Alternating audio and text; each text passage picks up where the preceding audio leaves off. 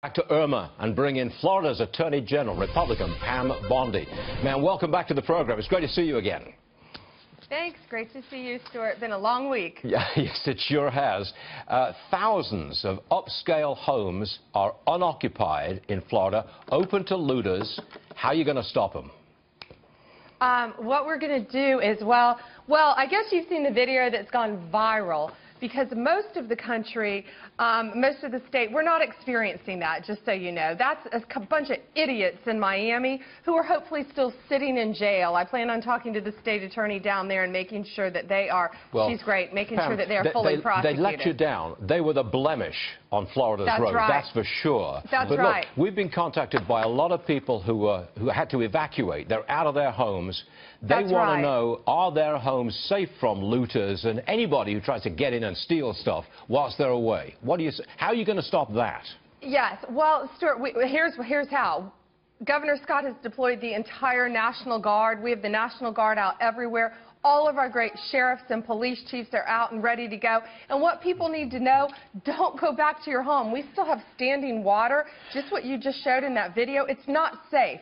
So it's even more dangerous for you to go back and try to protect your home when law enforcement tells you that it's not safe to be there yet because of the power lines down, the lack of power, the water, the flooding still, as you saw in Jacksonville, Florida, where it really wasn't supposed to take a direct hit there, yet did. But there's a lot of good going on, as well as those idiots down there looting who I hope they're still sitting in jail right now. You dealt with price gouging for bottled water. I think you dealt with price gouging at gas stations. Now, what about hotels and airlines?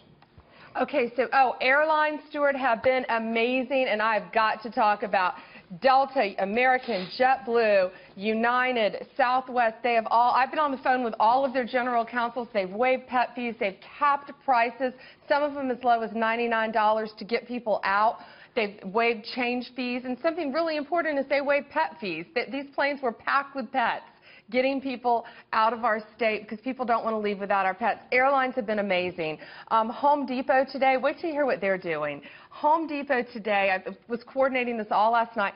We have over 80 trucks, Home Depot, they're waiting in Atlanta, packed, ready to go. They're going to have escorts down into our state today, bringing cases of bottled water at $2.97 a case, generators, plywood, extension cords, everything people need down in South Florida, where the Home Depots are ready to be opened again. And that'll help us prevent the gougers who come in trying to sell generators at $1,000 a piece. Pam Bondi, the Attorney General of the state of Florida, I want to thank you for bringing us good, positive business stories. Capitalism in a favorable light. We love that. Thank you very much. Thank you. We need that. We'll see you again soon. That's a promise. Thank you very much indeed.